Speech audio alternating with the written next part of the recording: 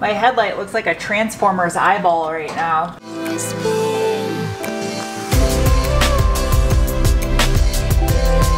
Hello! Today is actually my birthday, the day that I'm filming this. And all of you want to see the conclusion of the projector headlight retrofit I am doing on the Forester. If you're new and you're wondering what the hell is going on right now, up above my head is a link to the last video that will kind of fill you in. And it's important if you're watching for the retrofit. So if you want to see how I came to this finished product right here on the other side, I still have to do that headlight. I had to come out to the abandoned warehouse to shoot some B-roll for this next car review I'm doing on this Genesis G90. I have to do them on 2 separate days because it's just too much work for me to do all in one day and have good lighting for it all. How many of you remember this car? That was a long time ago. There's a link up above to a couple videos on it if you want to check those out. It's my old Avant wagon project car. Charlie sold it to one of his best friends and they're actually working on it today, trying to figure out a boost leak. Because it has a boost leak. Had a boost leak. Oh wait, so you didn't buy it stock? No, because it had the chip on it when I bought it. Oh, so you tuned it and then sold it to him tuned? Mm-hmm. This is just like a stage 1 tune?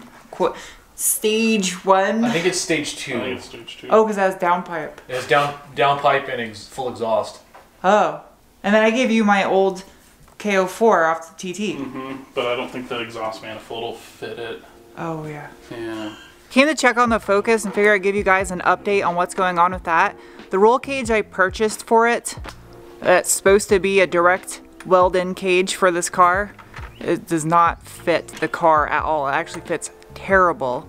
And 3 bars need to be remade from scratch in order for this cage to work. So the 2 A-pillar bars right here and the main hoop are actually way too small for this car, even though this was purchased directly for this generation Focus. It lists on the website as a direct weld-in cage for this exact car, but it does not. I don't like putting companies on blast on my channel because it's not really professional, but a word of caution.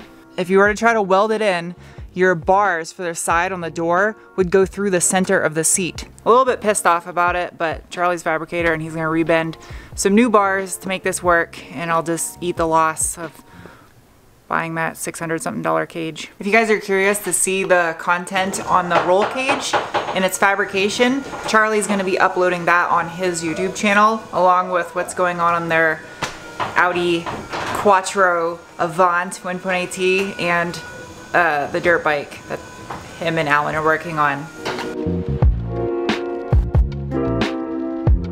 Hi, it's the next day. It might be a little bit loud throughout the rest of this video because they're having some work done on a house next to me. So there's like saws and nail guns and music playing and stuff. There's not much I can do about it, so. Oh, don't drop it. Don't drop it. Don't drop it. Whew. That's kind of heavy with one hand. All right. Finish the retrofit. Like you already saw in the beginning of the video, I have one of them done on the front Forester already. I did that just to save time because filming while doing this is extremely time consuming, and I want to get this all done for you in this video. I know someone is going to be wondering why I trimmed the bottom of one of these shrouds that goes around the projector, and the reason is if I decide to hook up the auto leveling motors that I have for these headlights, I just got to get the sensor that goes in the rear suspension. The projector is gonna then tuck down inside the shroud when I have a lot of weight in the back of the Forester. So when it's sitting level, it's actually, the projector will be sitting higher inside the headlight. It's probably really confusing, but just, I'm explaining it in case someone wants to know. Someone is gonna ask that question, somebody. That right there is a motor I was talking about for the auto leveling. It doesn't really do me much good right now though, because I don't have the rest of the wiring for the car for that to work. I've never once had any issues though with these projectors. I've been retrofitted on the Forester now for going on 4 years of them being too bright. No one's ever flashed me. I will, however, hold on to these little packs in case I ever want to retrofit those on there.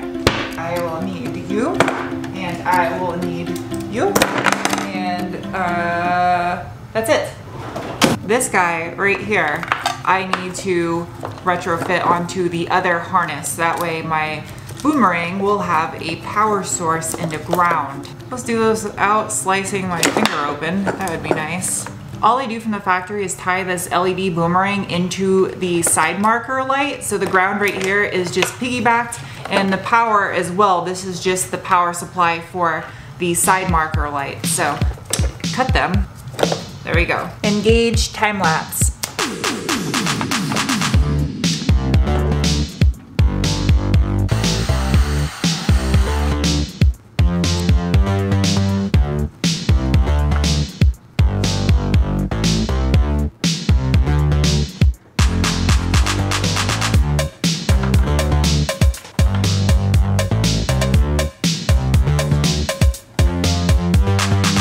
There you go. It's wired up just like factory. This guy right here is going to plug into the back side of the headlight after I bore a hole for it to plug into, and then it'll power up the boomerang. Okay, looks like roughly there. I'm gonna warn you in advance, this is not going to be perfect and pretty, but it's going to be functional. I'm trying my best. I'm using a Dremel. This smells like it will give you brain damage. What was I saying? Holes. Holes.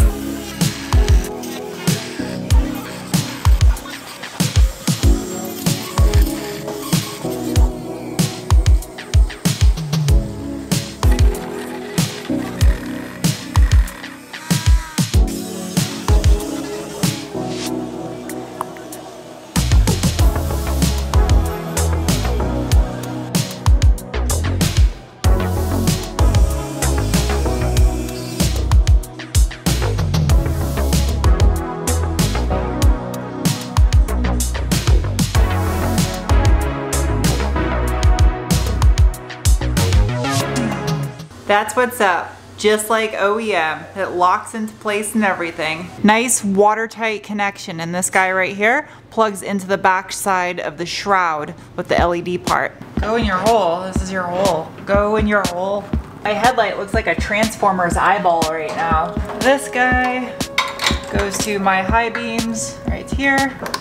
This guy is for the solenoid for the bi-xenon. If you're wondering how I'm remembering how to put all this together, they're all labeled. See, ballast. So this guy goes up to my ballast pack here.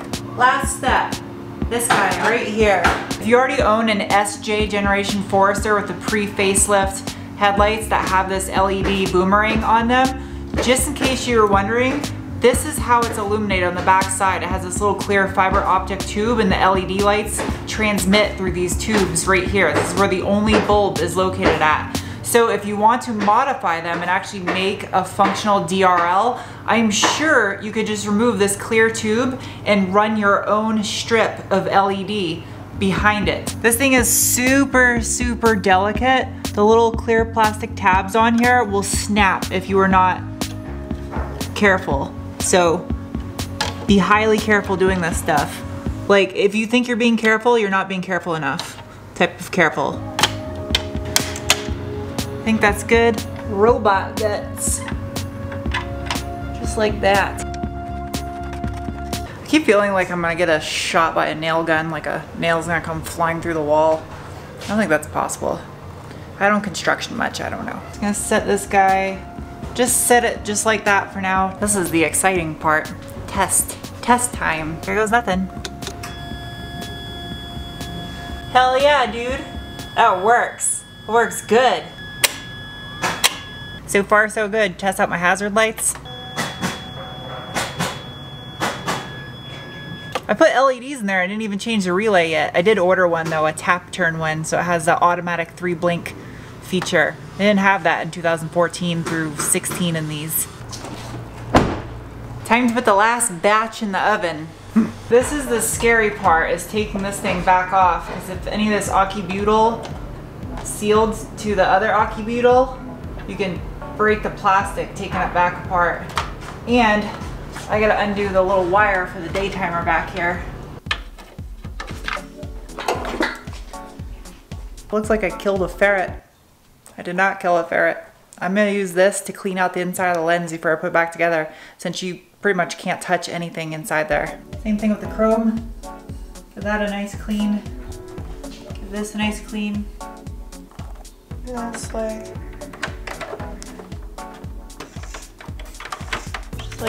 that.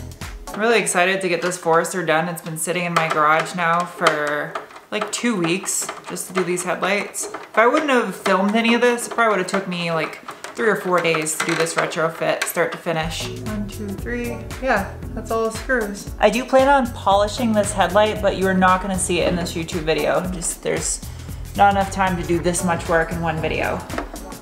Open up my little door that I made. Just like that, nice and watertight. Plug you into your home, just like that.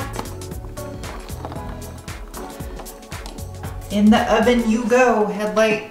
Just FYI, if you removed a bunch of the occubutyl when you took the headlight apart, you might want to buy some to reseal it with. I have some up in one of these totes, but I'm gonna seal it back up and then I'll run a final bead after it's all back together.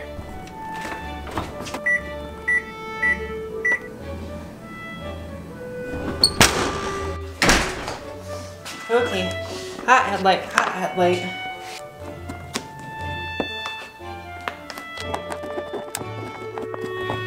It's best to screw this thing all together while the glue is nice and hot, because then it sucks all the pieces together when you turn the screws. After I screw the two pieces together, I go over the edge with a heat gun and use a rag and smooth out all the butyl all along the edges like that so there's no gaps.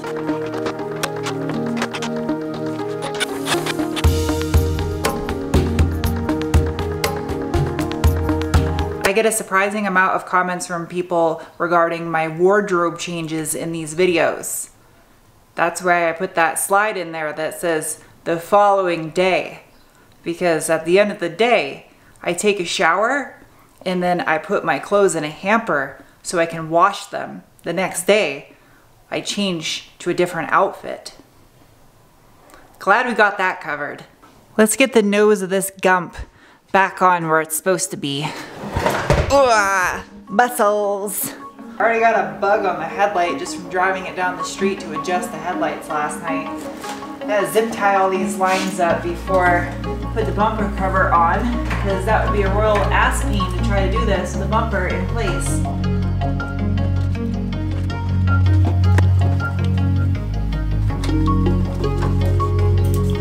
I can't put this back on looking like that inside there. That's disgusting. Just when I thought I was almost done. Gotta clean it.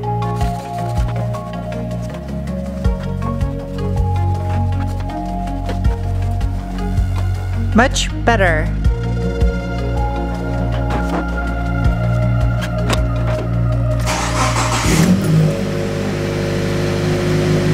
Oh yeah, this is slicing the absolute crap out of my arm. I don't know why, but I find putting these snapperdoodles back in their home super satisfying.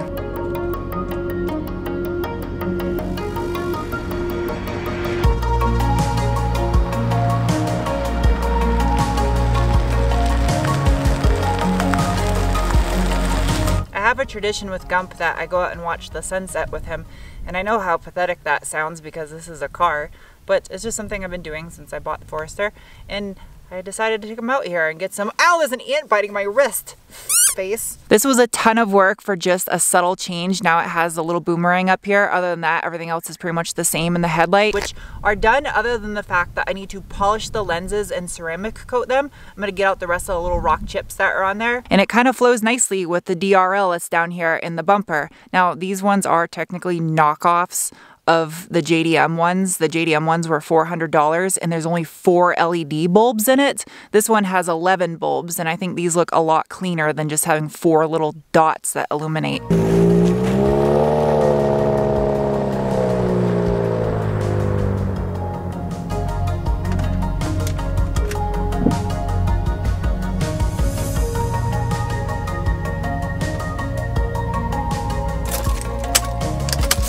Tight quarters here.